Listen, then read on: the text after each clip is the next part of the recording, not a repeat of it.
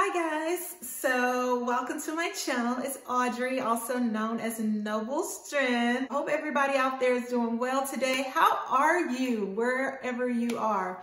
I hope you're doing fine. So, I just want to talk for a minute. Can we talk for a minute? This video was inspired by a fellow YouTuber. Her name is Abeni, and you can check her out on Abeni TV. Abeni had a live going on the other night, and she always has these fabulous live videos where she just talks about various topics. It could be about relationships, it could be about just life in general and things that we face in life, travel, exploring, being reflective, that type of thing. And I just really enjoy those conversations. She's very thoughtful in her dialogue and what she has to say. And so she posed a question to me during her live within the dialogue of the comments that we were having. And she was like, Audrey, you should think about doing a video sharing what molds and shapes your perspective on life. What keeps you so positive and optimistic about life? And I was like, thank you, Abeni. I will do that because I've never done anything like that on my channel. Everything is usually kind of somewhat planned out, and I just want this to be like a conversation with girlfriends. When Abeni posed that question to me, she says, and I know that your faith is a big part of your life, but in addition to your faith, what are some other things that cause you to have that perspective on life and being so positive and, pleasant in your, views on life and how you project yourself? So I thought about it, and I have to go back to the very beginning, and that is my childhood. And my mom told me that I was a very happy-go-lucky child, and I loved being around people of all ages. She said you loved hanging around the elderly people, you loved being around young people, and very easygoing. And so that was one of the things that she shared with me, that I guess it was just my temperament. And we're all made with specific personalities and temperaments to serve a purpose in this world. If we were all the same, we would not be able to accomplish so many of the great things that we accomplish in life. And I say all of that to say that I didn't always have the faith that I have. So I'm coming at you from a standpoint of how it was before having an actual personal relationship with my Lord and Savior Jesus Christ, which we'll get to later because that plays a huge part in why I am the way that I am. But I think it really goes back to how we're shaped and molded, how each one of us is individually created with our different temperaments. And I am that type of person that has an aversion for negativity. I never liked confrontation growing up. I never liked hearing criticism. And I know there is constructive criticism, but I had to grow in developing and understanding the difference between constructive criticism and just flat out criticism. I'm a very, very sensitive, highly sensitive individual. And I think that plays a part in me being conscientious about other people's feelings and what I say and how I say it. And I think that plays a big part in what, I bring to me and what I draw to me energy-wise. And so all of that plays a big role in it. And then I think too, my upbringing. I grew up in a home where I had both my parents, and I know I did not come from the perfect family. We had our dysfunction just like any other family. But I knew that I had two parents. They were in the home, they stayed together, and I knew that they loved me. And so, love can conquer a multitude of things. Love prevails, love conquers all. And just knowing that I had two parents that loved me made me feel secure. I had a lot of extended family, aunts and uncles around me that loved me and cared for me. And I knew that and I felt that. And so I think that helped in my developing a really positive mindset on life and not being jaded, because I didn't have a lot of traumatic things happen to me in my childhood. To be honest with you, I didn't really have any traumatic things happen to me in my childhood. And I say not a lot because when I got to middle school, I did have some bullying to take place, and that was pretty traumatic. But I mean, from my nucleus, my family itself, the part that really shapes and molds an individual, I came from a really, you know, blessed life in that sense. So that, of course, helps your outlook on life and how positive you are about life in general. Another thing is, as I got older, then I got more into the Word and studying the Bible as a young teenager. And that really developed and shaped and molded my perspective on life. Like really focusing on how to treat other individuals, treating them in a way that I would want to be treated, etc. So it wasn't until after like my 20s that I really, like well into my 30s, that I really developed a personal relationship with God. And he became more real to me on a personal level. And I thought of him as a person, which he is, because Christ came down in human form and dwelt among men. And so he has emotions and feelings and all of these things. And when, you know, I asked him into my heart, that's when I really began to see a change in me, because we all have our faults and our flaws, things that we want to change about ourselves. And, you know, when I accepted Christ, he helped me to not condemn myself for the flaws that I had, but help me to shine the light on how I needed to change the things that I needed to change in order to become the person that I wanted to become. And I think I wanted to become a person that other people would want to be around. But then as I got older and more mature, I wanted to be a person that I wanted to be around. Do I like myself? Can I like myself? And then ultimately it went above that and is, will God like me? Can I please God? You know, God is going to love us because his love is unconditional, but to have him like you, you know what I mean? Just, so that's how it kind of grew into my perspective. And like I said, I've always been just an optimistic person, someone who tries to see the good in other people, someone who believes that, you know, there's hope for every individual, no matter how ugly characteristically they may be, because I don't believe anybody's ugly physically. I believe that we have different levels of attractiveness based on our own perceptions, but I think we all are beautiful, or, you know, we're created in the image of God, and there is beauty in that. So, yeah, I always try to find the good. Find that as you get older, if you have a high standard, if you try to find the good in things, it rubs people the wrong way sometimes, or it makes them uncomfortable, because we live in a world that thrives on negativity, that when someone who's truly optimistic, you're like, what's wrong with that person? Why are they smiling so much? And I found that I actually a lot of times have adults like to say, oh, that's, you know, Audrey's so naive. Just because I might have a positive outlook on life or be optimistic doesn't mean I'm naive. Maybe I was naive at some point in my walk, you know, of being optimistic, but as I got older, I still continue to be optimistic and positive without being naive, you know, and that came with the knowledge of the Word of God and just life experiences. But also, I believe that adults, if they see an attribute in someone that they wish they had, they poke at it or they make fun at it. And I found that to be so in my adult life. Like, I was called Pollyanna a lot on the job, Little Miss Sunshine.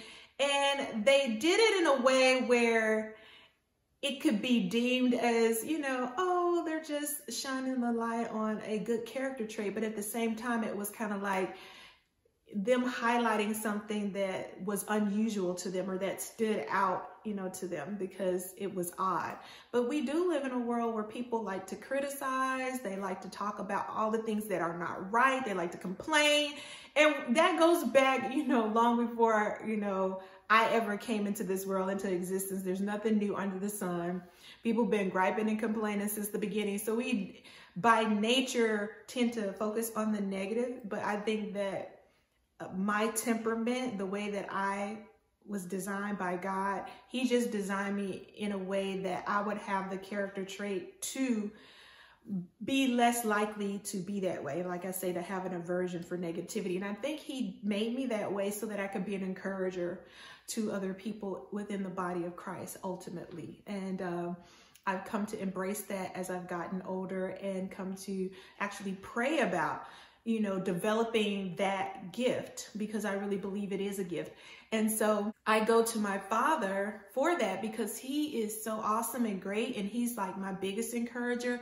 He is the most encouraging, you know, being there is. And if you get into the word, you will see how encouraging he is. So I draw encouragement from that because I'm not always, you know, happy-go-lucky. I have days when I'm down, and if you might want to say depressed, but I don't stay there. But I do get down like anybody else. I do get discouraged, but I don't stay there. And I don't want to stay there. I quickly want to, you know, get in the word, pray, talk to a friend. And that's another thing. I stay positive by communicating and getting things out. I don't like to bottle things out. I've never been that way. I'm an expressive person. I like to get it out. And so now that I've kind of given you an idea on why I am the way that I am, I want to talk about some more practical things that help me to be positive.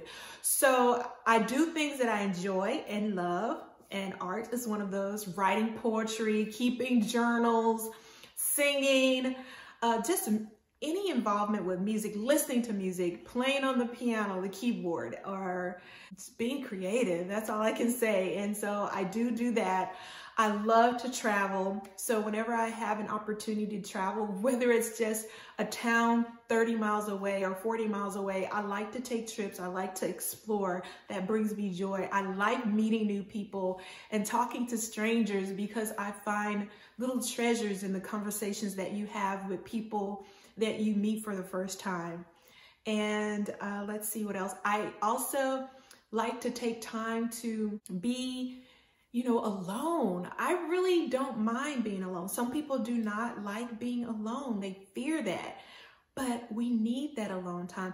I promise you that if you just set aside time to be alone for 30 minutes out of the day where you get away from everybody and just be to yourself, be with God, there is peace in that. And it's a way of like bringing yourself balance into your life, because, you know, we're overly saturated with, you know, sensory things that it can like drain you and take a lot from you. So find time to get away and be alone and just be quiet.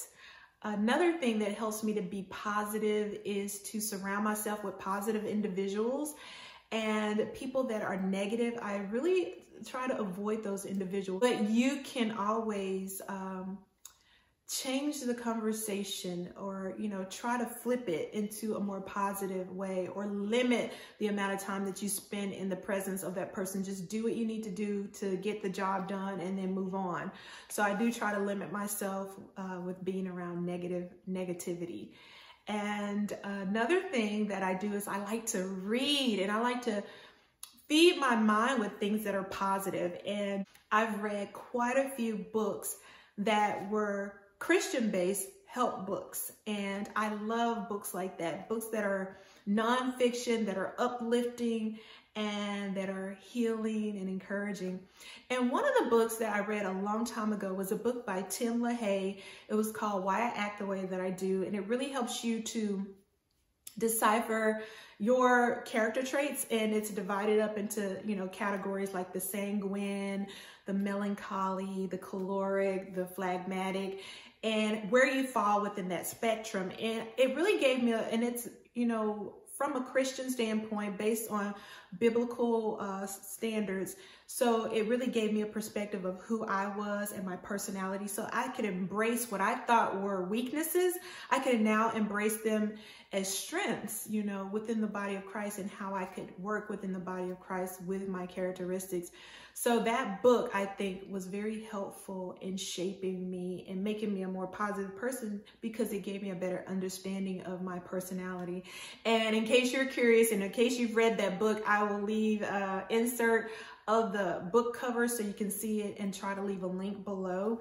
But you take a little test. You have people that are close to you you know, take a little quiz on you, and then you use that information to kind of decide what are your dominant traits or characteristics. And mine fell to be a sanguine, which is a kind of happy, optimistic person, and a melancholy person who feels a lot, who's very emotional, who can be prone to depression, but like I say, in my case, not. And I know King David kind of fell in that category of having a melancholy side to his personality. But we just feel, and it kind of gives you direction on like professions that you might be good at. And it said that I would be good at teaching, and who knew? And also like in the theater, things like that. So very interesting book. You might want to check it out, but don't let that guide your life, of course. Another book that I read that I really enjoyed, that helped me a lot in the beginning of my adulthood, was Don't Sweat the Small Stuff. And that was a really good book. And I'll leave that also on the screen so you can see the book cover and in the link below. But I was one of those people that even though I'm optimistic, I'm very self-critical, which is so odd because I can see the best in others and focus on their strengths. But when it comes to me, and I think we all are like that in a lot of ways, I was very critical, and this book helped me to not be so critical of myself, though I still have times when I am. But that book was very good about just learning to let things go so that you can move forward in life, because focusing on these little things can get you bogged down and, you know, kind of at a standstill. So reading, and let's see. So I talked about doing the things that you love, traveling, you know, doing art, whatever it may be, cooking, if that's your thing, surrounding yourself with positive people, and feeding your mind with things that are positive. And I do, in contrast to that, avoid things that are going to bring me down or be negative. So I'm not one of those people that like watching crime shows, like what's that show? Fatal Attraction. None of that stuff, because it just depresses me. It has me focusing on the negativity that's in the world. We already know the world is full of negativity and hate and deceit and deception. But why would I want to focus on that? Especially when God commands me to think on things that are true and pure and noble and just and praiseworthy. So I want to focus on those things, not stick my head in the sand and act like they don't exist, you know, the horrible things in the world, but also don't inundate myself with that to the point where I am depressed and bogged down and I can't move forward, you know, in life. So I try to avoid things that are negative. I don't watch a lot of news, you know what's going on in the world, the big headliner things, but I don't try to like inundate myself with that. Like I said, I try to focus on the things that make me happy and bring me joy and bring me peace. And for me, that is the Word of God and those other things that I mentioned. But I cannot stress enough, you know, how much, you know, God has changed my life, and being in His Word has changed my life as a person. And so I just give Him all honor and glory. And, you know, love is the biggest thing. If we can just focus on love, because love, you know, bears all things, hopes all things, endures all things. And, you know, faith is the substance of things hoped for. So I am very optimistic about my future because of my beliefs. I know that there's a God because He's real to me. He made Himself known to me, so I can stand on His word, and I have hope for a brighter tomorrow. And even with all the chaos in the world, I know who's in control. And so that, you know, really settles me and brings me a lot of joy and peace. So I hope this video was insightful. I hope it helped you to get to know me, your fellow content creator, a little bit better, for those of you who do watch my channel and tune in. Thank you so much. I appreciate all of you. I've thoroughly enjoyed reading your comments, and whatever you may be going through out there, no matter what it is, just know that there is hope. Today is today. Tomorrow is a new day, and you don't know what tomorrow is going to bring. It may bring something bigger and better and brighter your way, but just hold on. Don't, you know, lose hope. Just remain steadfast, you know, in believing that the best is yet to come. And also, like I said, just know that you're loved. God loves you. I love you. I'm praying for everyone out there because we all need a Savior. And you guys have a wonderful and blessed week. Take care. And oh, one more thing I almost forgot.